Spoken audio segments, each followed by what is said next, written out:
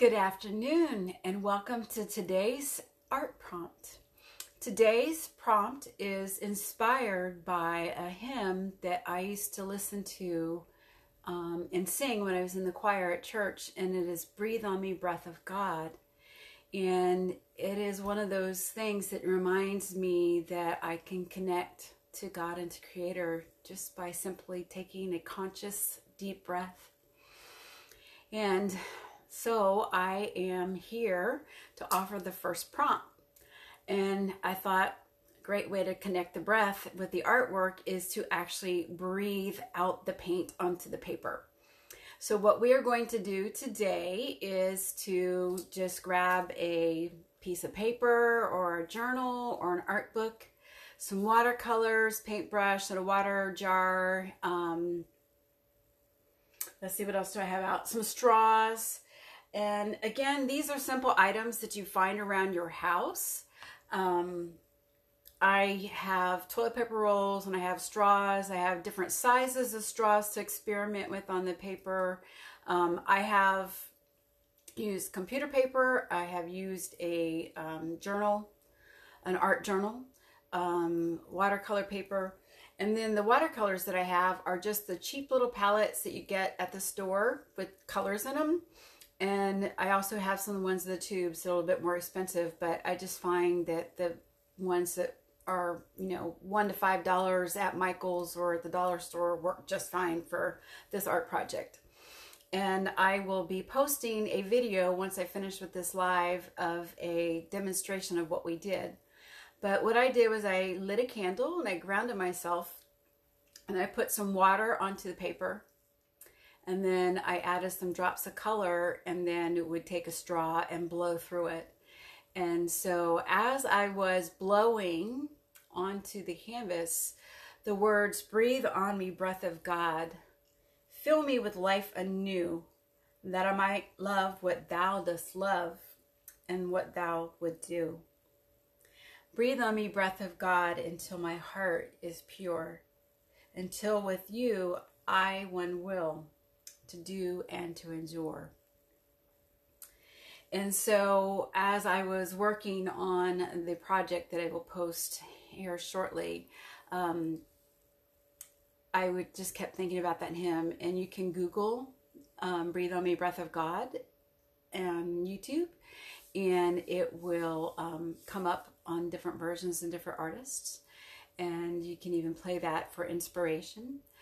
This is a project that will take anywhere from 10 minutes to an hour, depending on how much time you want to play with it. And I also encourage you to stop and take a breath break and just do some regular normal breathing, because the breathing that you do for working with the straws can make you a little dizzy and a little lightheaded. But it is, so this is not something that can fully be rushed through.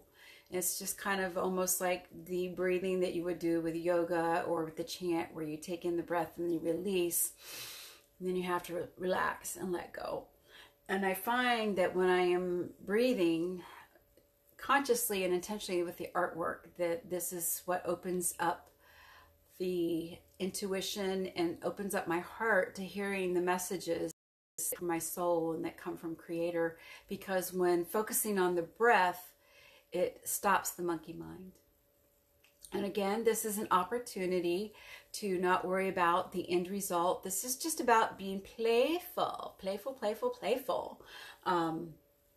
as you work, and to not be attached to what the end result is. And the other thing is you can do this in layers. So you can do one layer and allow the paint to fully dry, and then you can go and add some more watercolor and see what that does. And I invite you to sit with your art project and turn it around in different ways and see what kind of image or what kind of message comes in there.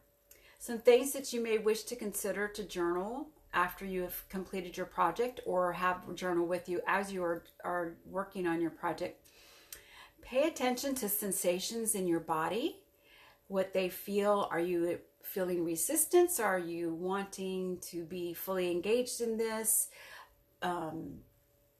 what kind of feelings are coming up, what kinds of thoughts, what are your emotions, what images are you seeing in there. This is an opportunity to stretch the imagination muscle as you're creating with these blurbs of color on there and the streams of them, and see how they interact and dance with each other, and how does that mirror your life, your perception of your life. And one of the things I like to do is turn my book around and look for a different expression and perception, because something might not jump out at you when you're looking at it, the angle when you first started creating it, but a quarter turn could sometimes all of a sudden make, oh, wow, there's something there.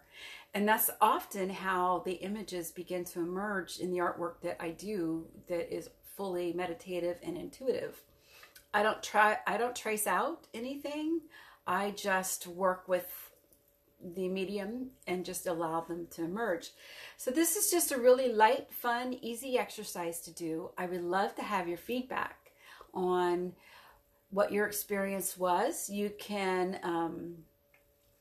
comment here, and I can go back and respond to comments.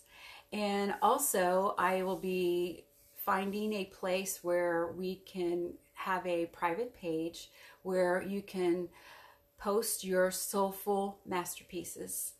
I am doing a private page because I know that since this is a spiritual practice and a very sacred piece, I don't want this to be fully out into the public, and I want this to be a safe place where you can feel comfortable posting your artwork and sharing anything that came up with you on that. And I will have more information about that on our next prompt. And I will have a hyperlapse video posted after this live is done. I will upload that so that you can see. And I'll also have a couple of still shots of the end result. And this is new for me to do this, so be patient with me. This is the first time, and I know that each time we get together, it'll get better and better, and eventually we'll get to a place where we can do Zoom and we can have questions and answers and maybe even paint together. Just taking this one baby step at a time. If you have any questions, feel free to post them in the comments, and I will be monitoring them and will get back to you and respond in any way that I can. And I just invite you to allow yourself to be playful and to have fun. And this is your art moment for spiritual practice. And I will see you on Friday for your next prompt. Have a good day. See you next time.